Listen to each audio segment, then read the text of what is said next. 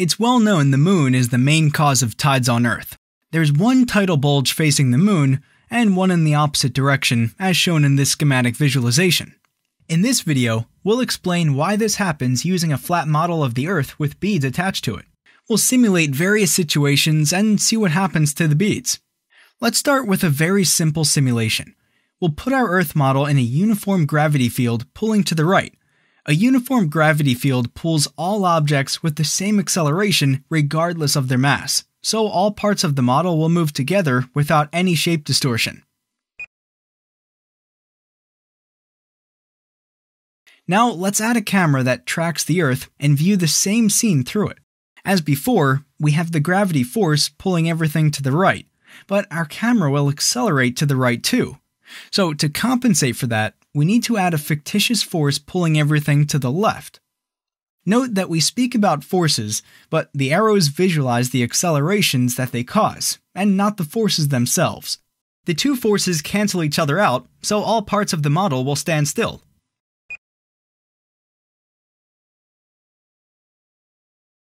So we've watched the same scene from two different points of view. The first is called an inertial frame of reference, and it has only real forces. The second, viewed through an accelerating camera, is called a non-inertial frame of reference. It has both real and fictitious forces. Each point of view tells a different story, but both are equally correct. We just need to make sure we add the appropriate fictitious forces in the non-inertial one. In the following, we'll continue to explain each scene using different points of view. Now, we'll repeat the same simulation, but this time with a non-uniform gravity field. It gets stronger as we move to the right.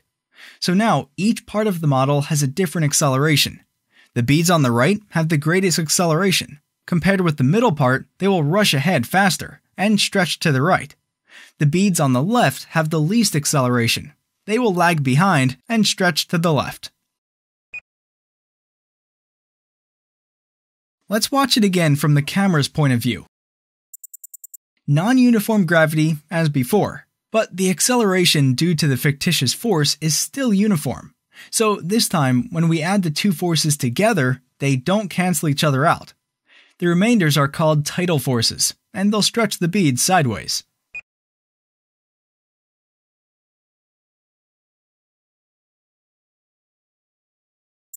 Next, we'll put the Earth in orbit around the Sun. The Sun causes tidal forces too, as we're about to see. We'll give the model some initial velocity. If it weren't for the Sun's gravity, it would have flown in a straight line. But the Sun has a gravity field, and it's not uniform. It gets stronger the closer we are to the center. It will cause the Earth to fall down, but each part falls with a different acceleration, causing the same stretching phenomenon we saw before.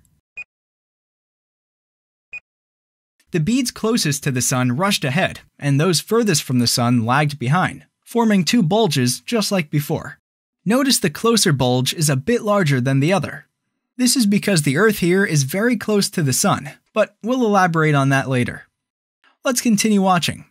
Instead of flying in a straight line, the Earth will fall towards the Sun again and again. It will stretch along the direction of the fall. And this continues. Being in orbit means an endless freefall. We're ready now to switch to a non-inertial frame of reference, but first, let's mark the acceleration due to gravity at the center of the Earth. It's called a centripetal acceleration. It's pulling towards the center, keeping the Earth in orbit. This camera tracks the Earth so it has the same acceleration. Let's dive in. We have gravity, and as before, a fictitious force. Note that this is not a centrifugal force. It's basically the same kind of fictitious force we saw before. It produces uniform acceleration opposite that of the camera. We'll see its centrifugal force later. Combining the fictitious force and gravity will again get tidal forces. Here too, we see the asymmetry, which is what we'll explain next.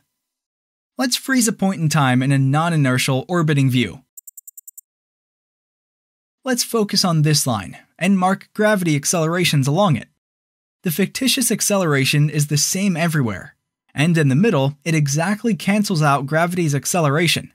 So the tidal forces are basically the difference between each point and the middle. This is also true outside the line, except here the vector differences leave components facing inward.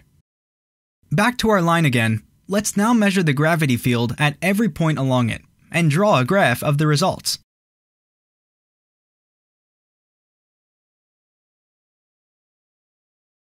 Let's mark the difference between the right side and the center, and the difference between the left side and the center. The left one is somewhat bigger because of the way the graph is curving, which explains the asymmetry. This is the formula for this graph. Let's compute its first and second derivatives. The first derivative gives us the slope of the graph at a given point. The larger the slope, the larger the differences between the sides and the center, and the larger the tidal forces. The second derivative controls the curvature. The larger the curvature, the greater the asymmetry. So we have one formula for gravity, one controls the tidal forces, and one controls the asymmetry. Note that all three are proportional to the sun's mass m, so they all scale evenly when we change it. The formulas are also all inversely proportional to the distance r, but with different exponents. With each derivative, the exponent gets larger by 1. The larger the exponent, the faster the decay as the distance grows. Here, gravity is weaker, but the slope has decreased even more and the curvature even more than the slope. If we'll now increase the sun's mass, we'll get strong tidal forces, but with better symmetry. We'll get even more symmetry by increasing the distance further. Let's increase the sun's mass to see it. Here's how it looks like in simulation. In real life, the sun is so far away, its tidal forces are too small to be drawn in the scale we use here, but they still have a noticeable effect for us on Earth. Everything we said is basically also true for an Earth-Moon system. The Moon's mass in this simulation is the same as the Earth. The two bodies orbit around the common center of mass, called the barycenter, now exactly in the middle. Just like before, the Earth is being pulled by the Moon's non-uniform gravity field, and keeps falling down towards it, stretching as it falls.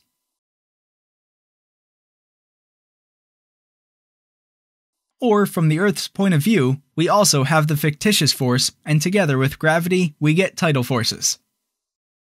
Let's decrease the Moon's mass. The barycenter is now closer to the Earth. Decreasing the Moon's mass further, the barycenter gets inside the Earth, but the situation is still basically the same. The Earth is still falling towards the Moon, only more slowly. Let's look closer to see it.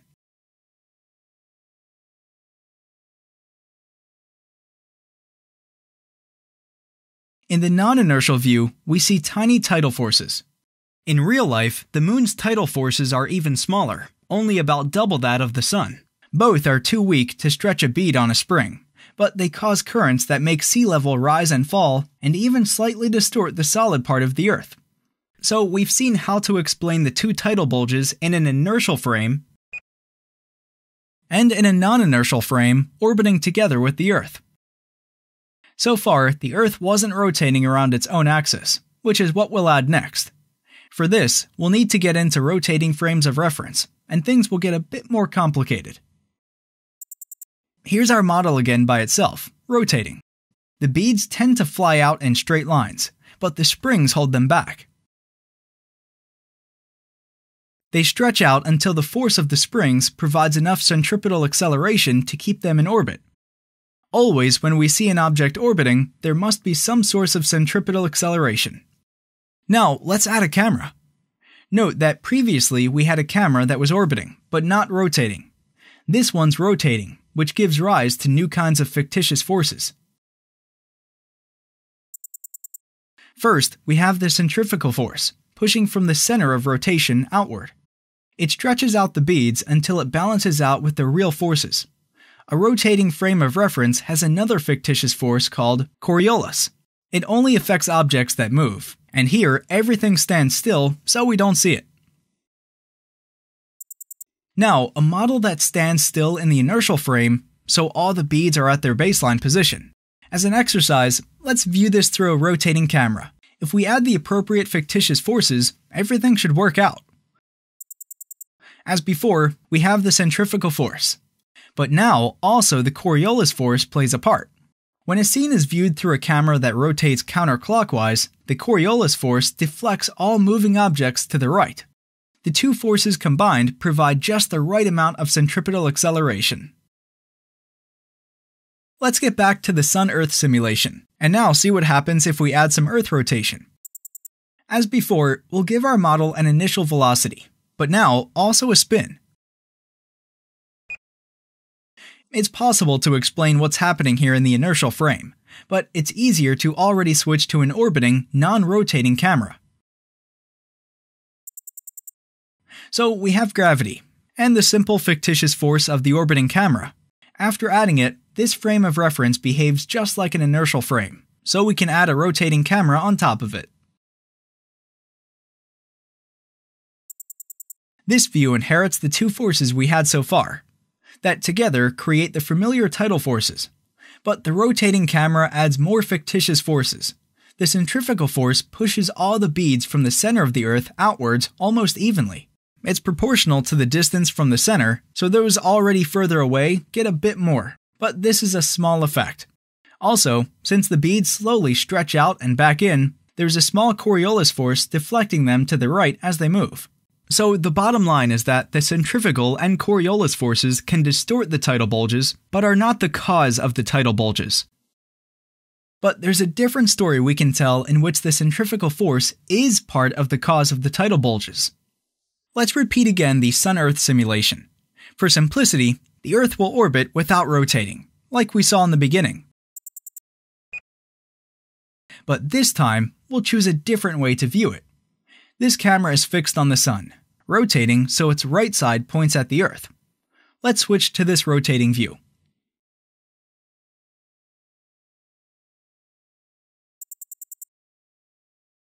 As usual, we have non-uniform gravity, and since we're in a rotating frame of reference, also a centrifugal force, but this time the center of rotation is the Sun.